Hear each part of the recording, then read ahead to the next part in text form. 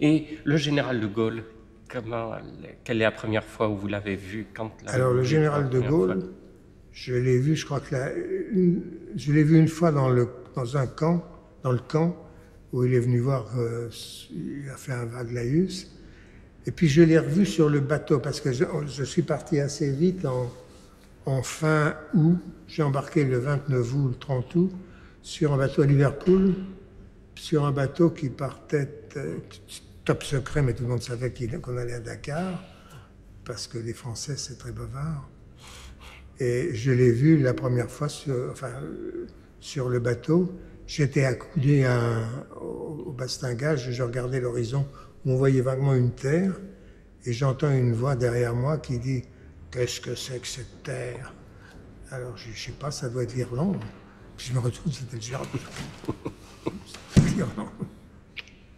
C'était la première entrevue avec le général. Et quelle impression il vous a fait? Ah ben, il était très imposant. Hein. D'abord, il était énorme. Là, il était un peu spécial parce qu'il avait un casque colonial sur la tête et que ça lui donnait une touche un peu particulière. Mais enfin, il était très imposant. Très... Vous parlez de la cathédrale gothique dans votre livre.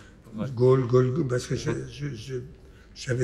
depuis que j'étais gauche, j'avais l'habitude de jouer comme ça avec les mots, de radoter. Alors de Gaulle, Golgotha, etc.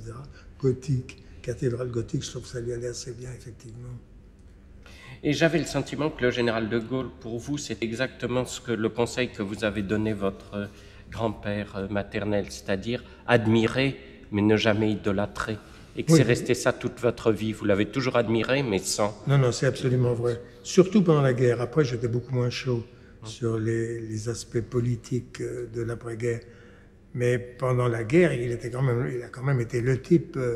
il a été le type qui a rempli une fonction qui était absolument indispensable, et il l'a remplie de façon étonnante.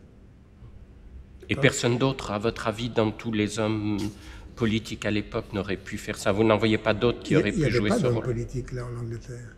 Il n'y avait pas d'homme politique. Il n'y en avait simplement pas.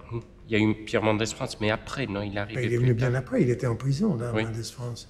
Il était en Afrique du Nord, et il a été mis en prison. Il s'est échappé après, il est devenu capitaine d'aviation. Il n'y en avait pas.